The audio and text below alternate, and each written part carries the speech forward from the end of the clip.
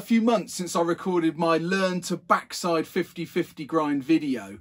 Since then, I've been having quite a frustrating time because sometimes I can do the backside 50/50 grind and other times it completely eludes me. There was one session in Mount Hawk where I got particularly frustrated, what can only be described as a disgraceful display, and I decided I needed to take action and have a period of focused practice to see if I could really get inside the 50/50 grind. The 50/50 grind I've got my heart set on is a really fast 50/50 grind, lots of length on the grind, and then coming back in with good speed. I think it looks best if the whole manoeuvre flows right the way through, and that's something I've been struggling with. I chose to standardise my canvas, which was the bowl at the local indoor skate park, so I could go and practice rain or shine. This bowl has the advantage of having a 21-foot piece of straight coping to grind down, and the setup is really nice because it's a 7-foot corner you can pump out of, which means you can get enough speed to fire in to that nice long straight piece of rail. At the end of that rail is a corner, also possible to nick a bit of that corner on the way back in should you do the full 21-foot. I think the reason I've been finding the 50/50 grind so tricky is there's lots of component pieces that all need to be strung together in order to make the manoeuvre work. If any one of those pieces is slightly wonky, it causes more trouble further down the line and can end in disaster. Let's talk through the component pieces one by one. First up, speed. Speed on entry is really important to get a long grind. Too much speed though and you can fly up the top, and not enough speed and you might not be able to get in for the lock-in.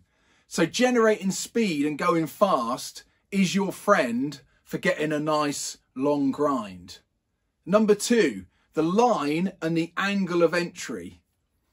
The angle of entry is really important. If you come up too steep on the angle, it's quite tricky to carry that momentum across and get a long grind. But if you go too shallow, there is a chance that you won't be able to hook on for the coping. So it's all about judging the speed and balancing the amount of speed you have with the angle. Obviously, the faster you're going, the less angle you can take to get up to the coping, and that will result in a really nice long grind because of the momentum. If you come in with not so much speed, you might need to go steeper in order to make it to the coping to get locked in, but that won't end up in such a long grind. Number three, locking in.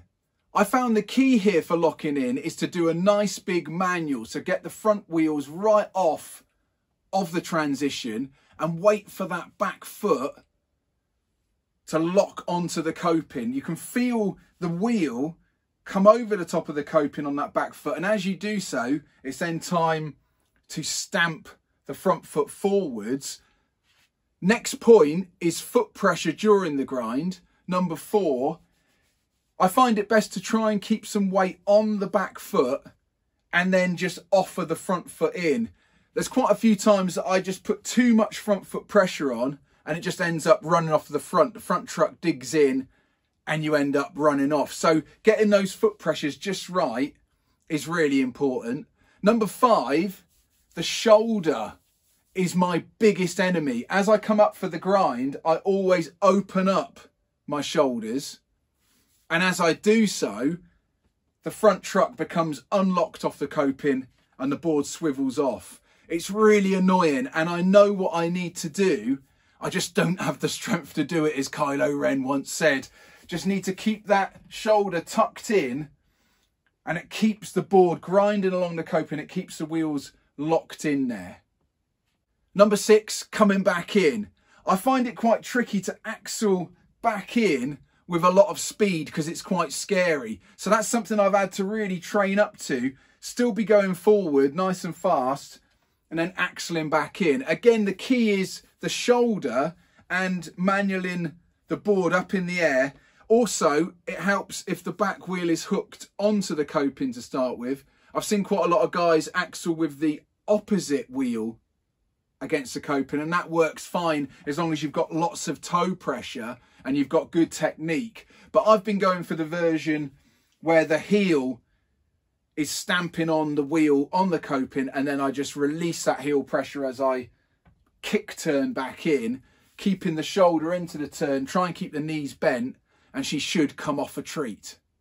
With these key points in mind, I started working on my goal of grinding the full 21 foot length.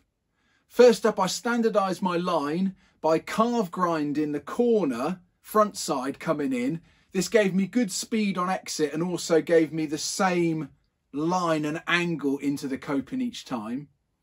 Next thing I concentrated on was a double whammy of a good manual on the back foot combined with keeping the front shoulder tucked in on the coping and under no circumstances opening up. This stopped the board coming off of the coping, and the front wheel stayed locked in if I kept that front shoulder in line with the rail.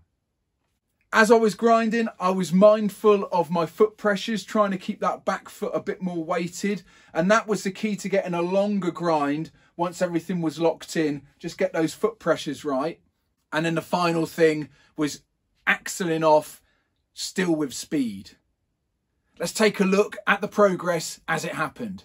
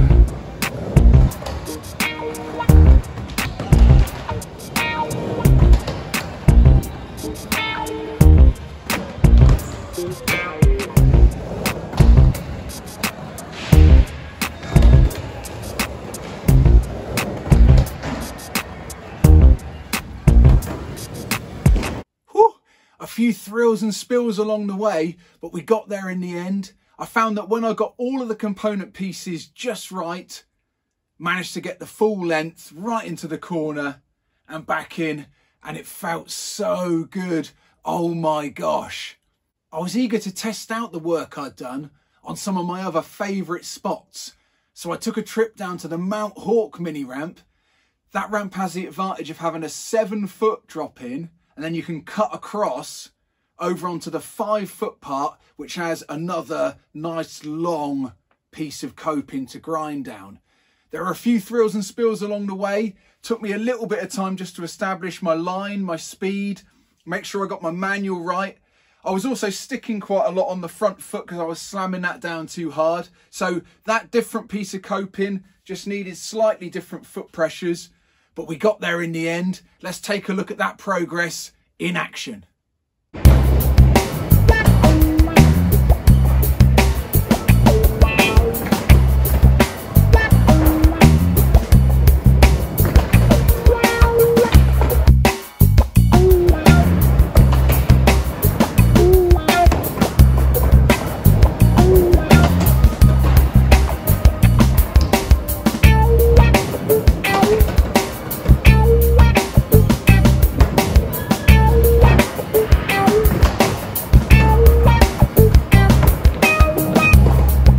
To finish up, I have of late become quite fascinated with the 7 foot mini ramp. It's a really lovely feeling swooping in and out, very challenging, and obviously the danger factor is that much higher. Those bales, oh my gosh. I thought it would be a worthy challenge to finish up trying to get a few backside 50-50 grinds up on that 7 foot section.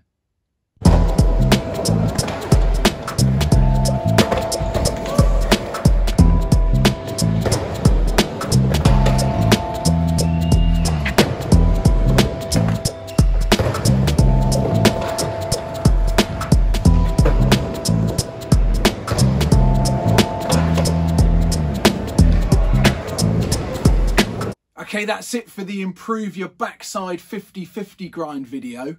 Let's run through the key points in real time. Establish your line and your speed. Coming in, get the right angle. Manual the front wheels high in the air. Click the back wheel on. Bring your shoulder in line with the coping as you put the front wheels down. Foot pressures to keep the grind going. As you come, get ready to axle back in. Keep the speed up. Front foot pivots off. Keep your knees bent. Shoulder into the turn. And ride away. Whew!